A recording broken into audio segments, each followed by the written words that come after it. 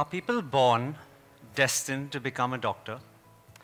Or does something happen in their lives that drives them towards this profession? My parents say that it's something that I had always wanted to be. And I have memories growing up in a small English seaside town where I would spend hours in the local library with books on science and biology, all in the hope of trying to understand this amazing machine that we have, this human body, in better detail.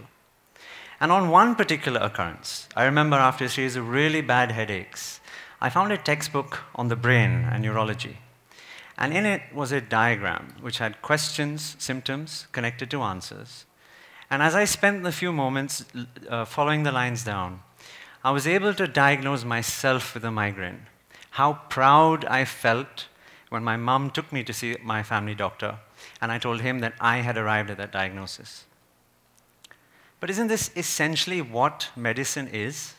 Having this learned source of knowledge ask us a series of questions, narrowing down further and further until an answer is reached. The doctor is just a person who, in this case, has spent years studying all they can about the human body, and therefore in that position to ask these questions. So if medicine is essentially an exercise of data assimilation and recognition based on patterns, doesn't it make logical sense that the very same can be done by a machine? This is where we're at today, on this cusp of a medical revolution which is being driven through technology. Folks, I'd like to take you all on a journey now, a journey into the future, in our minds, to visit the year 2030 and see what the inside of an operating theater may look like.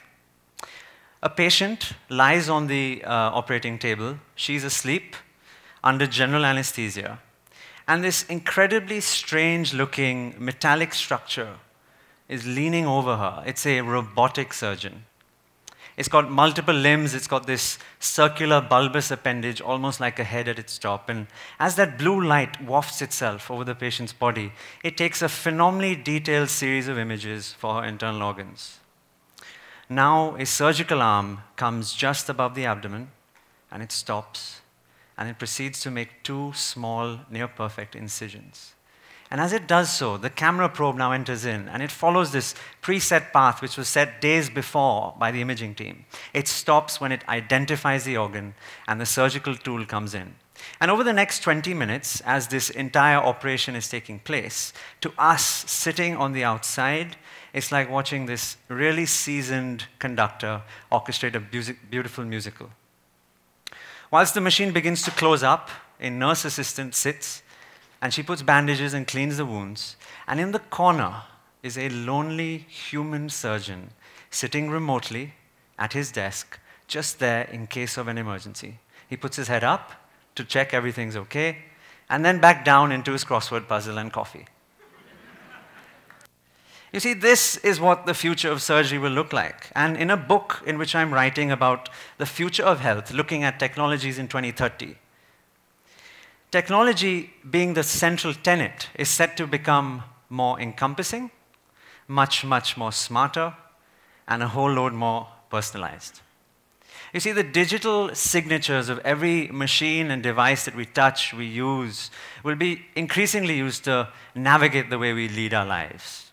Just think about the way Apple Siri has already transformed the way most of you use your mobile phones to search for things. The way Amazon's Alexa is slowly beginning to change the way we interact and engage with our homes. And what would a health concierge of the future look like? A digital, personalized health assistant. When we wake up, all of the biological outputs of our bodies are analyzed and assessed to give an indication of our internal biochemistry. Devices which are planted under our skins are sending this constant stream of data into this personalized health cloud.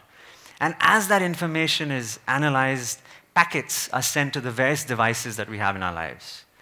Our schedulers are instructed on exactly the right amount of exercise we should be doing. Our CPUs, culinary planning units, are told how much food and nutrition we should be consuming. When we're sick, our doctors are told, or our spouses are informed of what our health status is. The autonomous taxi service which we may use for going to work will be told to stop 2 blocks before we get there, all in the hope of incentivizing us to get out, walk, and earn extra health points. And the purpose of these points? They will calculate our insurance premiums. They may even be gatekeepers for access to certain services and facilities.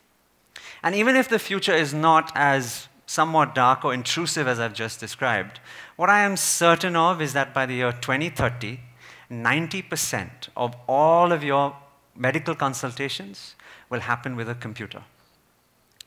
I don't mean that you and your doctor will be separated by distance but connected over the internet. I mean that you'll actually have that consultation with an artificially intelligent system which will ask you a series of questions and then recommend treatment. We may think that this future is somewhat a decade or so away, but in reality, it's actually much closer than we realize. For even today, there are medical decisions which are being made by smart algorithms and not by medical doctors. The best known is IBM Watson. This is a $4 billion machine. The tagline beautifully reads, "A cognitive system representing a new partnership between humans and computers." IBM Watson dabbles in genomics. It assists us in cancer diagnosis. And a very interesting study which was conducted last year between the Sloan Kettering Cancer Center in the USA and our very own Manipal Hospital here in Bangalore, in India, actually showed the machine was correctly able to diagnose breast cancer in 75% of patients.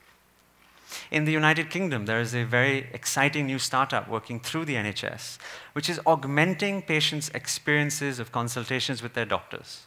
What it does is it layers an artificially intelligent chatbot asking the patient a series of questions to triage their severity, and then is in a position to make basic recommendations, all in the hope of saving the time of the more expensive human substitute. Here in India too, with your very own mobile phones, there are a plethora of medical mobile applications which are available to help you all with your well-being needs and help you manage your diseases. So in this entire digital revolution in healthcare that I've just described, we understand that technology is augmenting health. But what is it doing to care? You see, the doctor-patient relationship is one of the oldest forms of professional rapport which exist. It's often referred to as being sacred. But what does this relationship mean? What role does it play in healing and recovery? Just take a moment and think about the time that you went to see your doctor. You're in pain.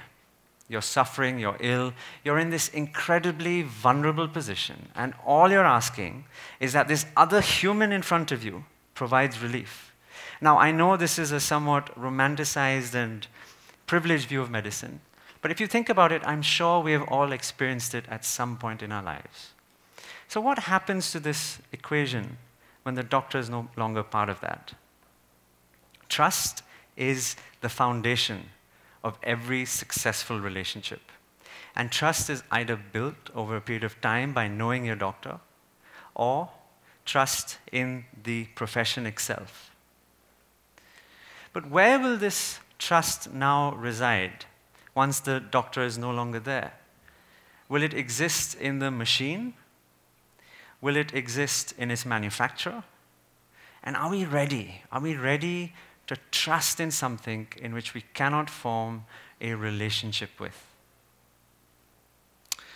Friends, I'm an eternal optimist. I am incredibly, incredibly excited about what the future holds for us. And whilst we have so many global challenges to overcome as a society, technology is set to revolutionize our personal and professional lives. And I may be biased, but I think that the impact that this will have on our health will be unlike anything we've ever seen before. As the worlds of technology, of medicine, of biology, all become increasingly integrated into this machine of ours, this human body, I hope that the new trinity which will exist in our lives, the doctor-computer-patient relationship, will actually augment our experiences rather than replacing them.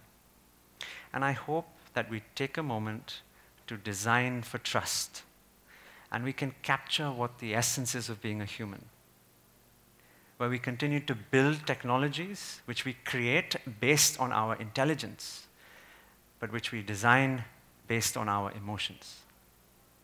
And so I leave you with a thought that the next time you see your doctor and you hear, "Trust me, I'm a doctor," I recommend you smile and you cherish that moment, for who knows how many we have left. Thank you.